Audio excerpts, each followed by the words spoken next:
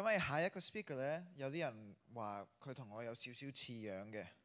佢係咪你爹哋啊？哇，搞錯啊！係其實佢係我哥哥嚟嘅。哦，阿 Kelvin 係啊 ，Kelvin 佢係 FoodCycle 嘅創辦人同埋呢個行政總裁。咁 Lincoln 係佢細佬，咁你可唔可以同大家講下 FoodCycle 其實係做啲咩嘅咧？其實 Kelvin 由細到大都對食物又好有興趣嘅。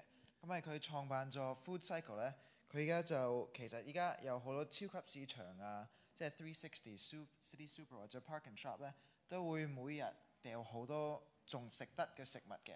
可能啲生菜bruise 咗少少啊，或者啲罐頭係凹咗少少，咁佢哋用唔到賣唔出去就會掉啦。咁Kelvin 依家喺英國咧就收集晒啲類食物咧，就用年青啲志願者同埋大學啲廚房咧嚟準備翻啲嘢食，嚟俾翻啲有需要啲人士嘅。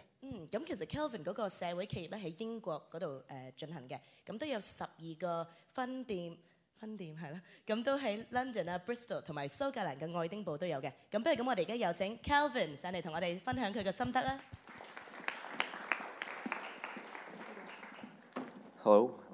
Thanks, Lincoln and Noreen, for that introduction. They basically explained what I was going to say, so maybe I should just get off stage now. I'll just go back home. No. So I'm Kelvin. I'm 27. I'm Lincoln's brother. I'm from Canada, and Eden's speech was just wonderful. I was just thinking about what I was doing at 15, and me and my brother were just playing with Lego and watching TV, pretty boring stuff, so I don't know what I'm going to say here, but, well, instead of me saying stuff and you guys listening, I actually want to know about what you guys are thinking here, because this is about you guys, young people, and social innovation. There's a lot of social issues in Hong Kong. I think there's a lot of issues that want to be solved. I just want to get an idea what you think is important in Hong Kong, because I'm from London and UK. I want to know more about you guys. So we get a couple mics over here? So can anybody just say, what are they really mad about? What are they mad about? Any environmental problems that they think they're mad about here in Hong Kong? Anybody? 舉手。答係 pollution 污染，仲有咩啊？垃圾。Okay, so that's 污染一個。How about a social group? 有冇人係 neglected 嘅？即係你覺得有冇啲老人家或者年青人要多啲 power 啊？少數民族。少數民族。Okay, 好。Okay, so how about just the social problem? What's very important? I don't want adults, or I don't want Noreen. I want an actual answer from the crowd, and I'm just going to stand here until I get an answer from one of you guys. What's a social problem, guys? The rich-poor gap. What else? Youth unemployment. Youth skills. What else? Get mad, people. Come on. He's saying, okay. My retirement. 太老定係太冇錢退休. Okay, so these are important issues, and some of you guys are more enthusiastic about them than others. So that's how we got started. I got mad about a couple issues in the UK. One was food waste. So Lincoln told you a little bit about food waste in the UK, and I'll tell you a little bit more. Each year, about 10 million tons worth of food gets thrown out by the UK supermarkets. About 25% of this can be reclaimed to be used to cook food out of. So that's a lot of food. 2.5 million tons of food can be taken and cooked with meal servers. That's one problem I was really mad about. Another problem I was mad about was food poverty. So what does food poverty actually mean? It means when you don't have enough money to eat proper food. So, you're eating 薯條同埋漢堡包 every day or something like that. Not getting enough of your vegetables and fruit, or you can't reach it. So I think it's very good here in Hong Kong that you can have access to your local supermarket or gaisi at the bottom of your road. But in London and also in the UK, there's places where you have to drive about 40 miles just to get to the local supermarket. And if you want to kind of put a picture of what food poverty means, it's not being really fat or really skinny or things like that. It's actually about the hidden things that make you have illnesses like diabetes or heart disease or heart attacks later on in life. And I still remember this story that was told to me about 2 years ago. It was in East London in a very poor area. There was a huge supermarket beside it, like Bak Gai, and then there was a very poor neighborhood. And a doctor there told me he was taking the blood sample from the girl for the daily the annual checkup. And do you guys all have blood checkups? Yeah. And then they test your iron levels, right? Iron. Teeth. And he kind of looked at it, and it's like, this can't be right. That's really, really low. And he tested again, and it was still that. And it was an iron level of 2 or something really low. And I said, well, doctor, I don't understand what 2 means or 3 means because I'm not a doctor, you are. So what does that mean? And he said, well, the only time I've seen iron levels that low was in a refugee camp in Africa. But this was in London with a big Tesco supermarket across the street. I'm like, how can this be? So 4 million people are affected by food poverty in the UK. So that's problem number 2. And the third problem I was very mad about was young people. I love young people, but young people are not getting enough skills growing up. They don't know, I think increasingly we don't know how to cook. And when we have our university degrees, our high school degrees, even our master's degrees, you come out with very few skills that people can hire you with. So those were the 3 things I was really angry about, and I decided to do something about it. I'm just going to get all those 3 problems and bring them to the one and solve them. And I guess you can say, why don't you just tackle 1 problem instead of all 3? Isn't it actually a lot harder to tackle 3? But actually, with FoodCycle, when you put those 3 things together, surplus food, food poverty, and volunteers, those 3 problems together actually bring in a solution. And that's what FoodCycle does. We bring together young volunteers, surplus food, and a free kitchen space to create nutritious meals for people affected by the community. So that's what we do. And, I didn't even put the thing up yet. I don't have a slide, I just have this, so it's fine.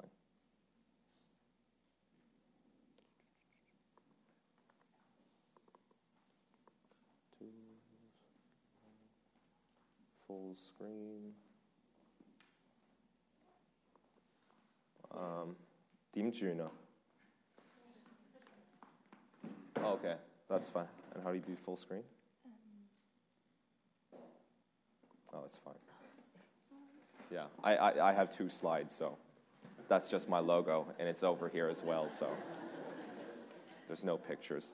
So that's what we did, and of course, I'll just tell you a little story about how we got started. We got it started small, and when I got started, I'm 27 now, started this about 2 years ago, so I was 24, 25, I'm not really sure. 24 years old, 1 person trying to start this up. What did I know? I didn't know anything. I just had this idea, I wanted to do it. And what did I do? I just asked for help. From people who'd done similar things, such as the Campus Kitchens Project in the United States. They do the exact same thing as us. I wanted to use that model and bring it over to the UK and make it relevant for us. Just as if anybody wanted to do FoodCycle here, they would maybe borrow models from internationally and bring it over here. I talked to Read International, which is doing about the same thing with young people, but they collect school books from high schools and universities that they no longer use because, you guys all go to school and there's first edition, second edition, and then like 6 months later there's the 4th edition and you have to buy the new edition because the old edition was like 2 different pages and they make you buy new ones. So all those old ones are just sitting there for waste. So they take all this and bring it to a school in Tanzania or Uganda so they can make use of it there. So they had a very good volunteer model, and I just went to the Rob, who was the founder over there. It's like, can I borrow your model to run FoodCycle? And he kind of thought about it. It's like, yeah, sure, here you go. Anything you want. Whatever. We're not really in competition, so here you go. And I also talked to an organization called Fair Share, which is kind of like Feeding America in the United States. And so they collect large amounts of surplus food from manufacturers like Nestle and Nabisco and things like that, and they take it and redistribute it. So I asked them, like, how do you do food surplus reclamation with all the legal and insurance and this? So for about 4 or 5 months, all I did was meet with people and drink coffee with them. So I was really hyper. And what I want to get through with this is that, we talk about innovation, but sometimes innovation doesn't start with, you working very hard at something that nobody's ever tried. As Eden said, sometimes you just got to look on Google to see what other things other people have done that are similar, call them up and ask, can I get your help? Because I want to do the same thing. So back to me going, so I had a lot of ideas. I had to put it together. And I worked for the first project for about 8 months. So from September 2008 till about May 2009, I was working on all the legal, insurance, health and safety, convincing the supermarkets, convincing myself, making a website, making a logo, things like that. And it finally came up to, I still remember the day, it was May 7th, 2009, and we were in the kitchen, and we were cooking all this stuff, and we got some food from the local supermarket, we got some from my friend's garden, and we cooked this whole meal. It's like, oh man, this is where it all comes down, this is where it works. And about 9 o'clock on a Sunday night, we were going to serve it on Monday, we came up with this meal. That was just terrible. It was just this like stewy soup, and I'm like, I just looked at it, it was like brownish, yellow, and I'm like, oh God, did I just waste 8 months of my life? And like all my volunteers were looking at me, it's like, Kelvin, like, oh God. Yeah, so what did we do? We tried again, and again, and again, and we got better because we saw how crap it was, and it's just like, you can buy anything on the street that would look and taste better than that. So we just kept going, and what we realized was that because we already solved a lot of the barriers, we just had to keep on going. And what developed after that was a model, a system to spread this out. So kind of like one Starbucks. Once you have one model for Starbucks, you can run it all across the country. So because we've already solved all the health and safety problems, the insurance problem, the doubt, the disbelief, and all the things that we had to get through. So we just replicated it across the country. So right now, we're in 12 projects across the UK, and for the people who are with simultaneous translation, let's test the translator. So we're in Birmingham, Durham, Edinburgh, Cambridge, Norwich, Bristol, London. So basically many places in the UK. We have 12 projects across the UK.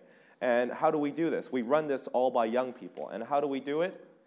We don't kind of pull you along. It's like, you have to do this. You are our FoodCycle, and you have to do this with us, and you have to do it this way. We just kind of hold your hand. It says, I'll give you a T-shirt, I'll give you a water bottle, I'll give you some basic tools, but you do it in your own way, because every location, 荃灣、沙田、尖沙咀、柴灣，全部, they're all different, and you have to do it in your own local way. Find your own local kitchen, find your own local beneficiary, so you can work with 老人家、年青人、媽咪, whatever, and 超級市場. So everything is different. We just say, you have to do a very simple thing, which is cook meals, but we can let you do anything you want. We'll support you all along the way. So it's all about just holding hands. It's not about pulling them.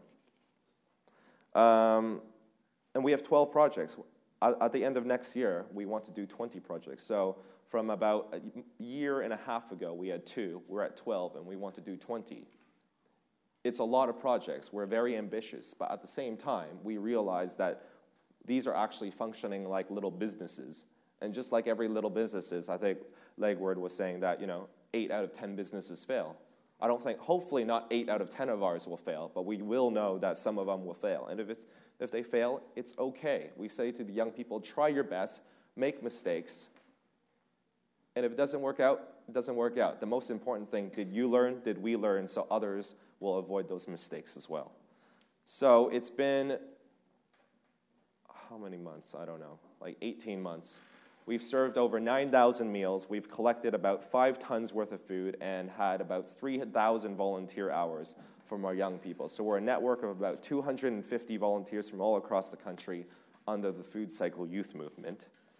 And as we expanded, you might ask, how are you going to know all the way up in Scotland if they're doing a good job or not? We give them trust. We give all our volunteers trust. We trust that they're going to do the right thing, the best thing, which is actually one of our greatest strengths and greatest weaknesses. And to kind of put that in a box, we also give them 3 rules, which is just follow the FoodCycle mission, which is whatever you do, as long as you reduce food waste and food poverty, I don't care, do it. But of course, there's rule number 2, which is when you're doing that, don't break the law. Because when you got students, you have a lot of those things over there.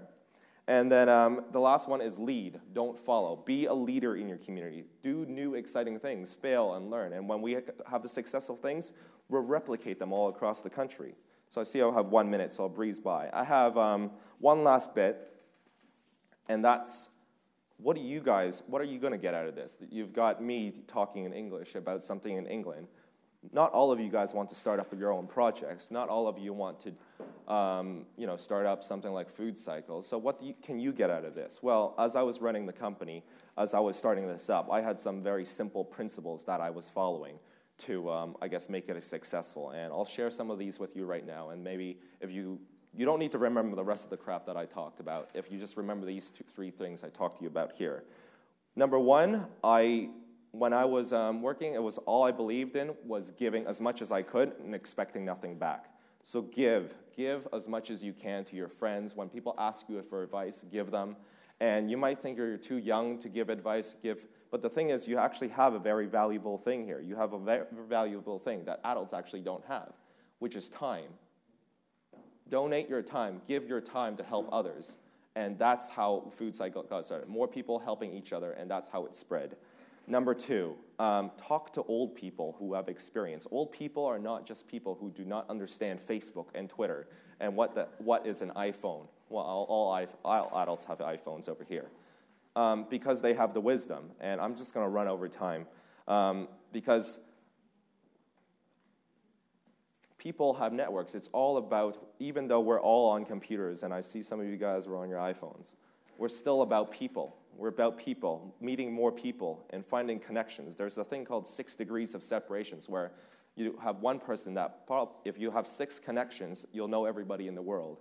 And how this has worked for us, just talk to random people on the street, was I was sitting in a coffee shop a month ago, and I've been trying to get in touch with a very famous British chef for many months now, and no answer. And I was sitting in a coffee shop with a friend of mine, no relation to FoodCycle, just drinking coffee. He cycles, and I was cycling as well. And we were talking, and then his friend Fiona shows up. It's like, oh, hey, Stuart, Fiona, blah, blah, blah, and they talk, and I could have just stayed quiet. It's like, I'll be polite. They have their little conversation. She'll be on her merry way, and then we'll continue on our conversation. But I just got right in there. I'm like, Fiona, what do you do? It's like, oh, I bake cupcakes. I bake cupcakes for, very famous people, blah, blah, blah. That's interesting. Well, this is what I do. I do FoodCycle. And of course, she looked at it. I gave her the pitch, and she said, it's like, oh, why don't you contact Jamie Oliver? I'm like, oh, yeah, thanks. Yeah, I've been doing this for 2 years. You don't think I have tried to contact Jamie Oliver? How do you expect me to do that? I said it more politely. And she's like, oh, very easy. Give me some stuff. My daughter sits beside her daughter in school. Just give me some stuff. Okay.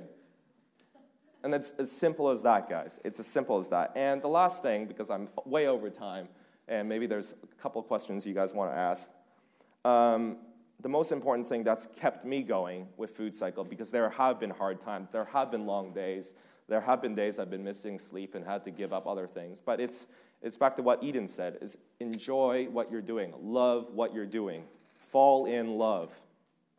Not fall in love with a boyfriend or girlfriend. Of course you should do that, get married and all that beautiful stuff like that. But actually fall in love with what you do.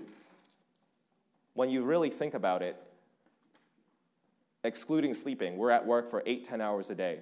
That's like more than half of your life. Can you actually take that risk and say, right now, when you're young, that actually, if I don't enjoy my job, half of my life is going to be bad?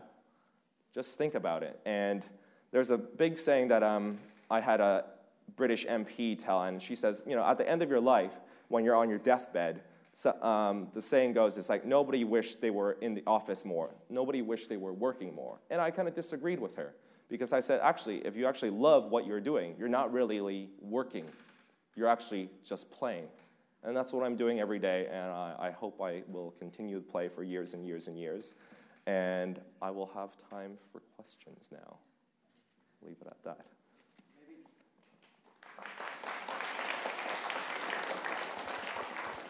Maybe just a couple questions for Calvin. One or two. And in his defense, he is a very good cook.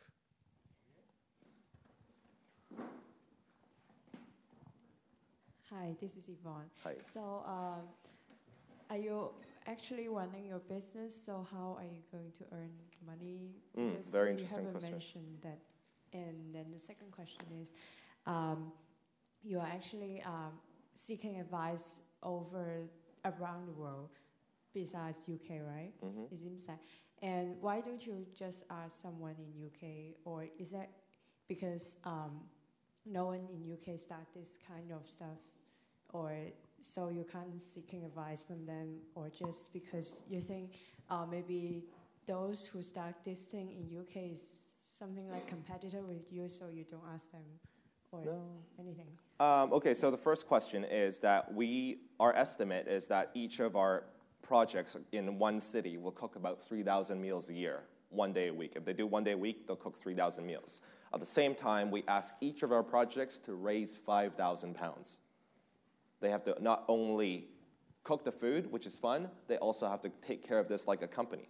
They have to raise this money, and what we challenge them is to say, if you're going to say social enterprise is the middle, business is on one side, and then charity on the other side, I says you can use that whole spectrum. You can actually charge people for the meals, or you can give them away for free. But you have to decide, at the end of the day, you still need that 5,000 pounds. Because although we get a lot of things for free, you have to pay for marketing, you have to pay for transportation, you have to pay for extra ingredients, and also a portion of that comes back to the central organization to pay for staff costs as well. And on the other question, on why I seek international advice, because we're in an international world. There's so much good things going on in Hong Kong right now that I can learn from Canada, from the United States, from the UK. So I don't only go overseas, but I just look at everything. I guess one more question? Or no? You want me off? I'm June. So you're talking. You once mentioned that you're angry at the youngster. They are not really willing to do something. They are not equipped with skills. So your company run by volunteers, right? Mm-hmm. So how can you persuade them, or you motivate them to keep doing their job and keep being passionate about what they are doing? Okay. Just to give it, I don't hate young people. That was a joke. Some people don't get my sarcasm. I love young people, and that's why I'm doing this. I always wanted to become a teacher, a history teacher, actually. And I'm still happy now because I'm actually teaching in a different way, which is teaching life skills. And on motivation, on volunteers, that's a very, very interesting question. It's actually very hard because they're not getting paid. They have all the other things to do. And how we've done that is actually just say, we're going to make this not into a project. This is actually a youth movement. That's why we have T-shirts and water bottles and like a nice website. It's actually about joining a community. So through the motivation is that you're actually when you join FoodCycle, you're bigger than something bigger than yourselves. You're actually part of, it's kind of like the Scouts, but only to do with food. And you come because you want to have fun. So we have besides just cooking, you also have movie nights, disco nights, bowling nights, and they come together as a community. But they all have one thing in common, which is they volunteer for FoodCycle. And through that community, it makes it stronger. Instead of just one single volunteer, you help an elderly person, or you do this, you also get to know friends, and you have fun together as well. One quick question. Hi, I'm Connie, and I want to know how much time do you spend on training the volunteer teachers, or do you have any program before you just give them the T-shirt and then give them two, and then you cook by yourself? Yeah. Go. Here's a knife. Here's a cutting board. Here's a T-shirt. Go.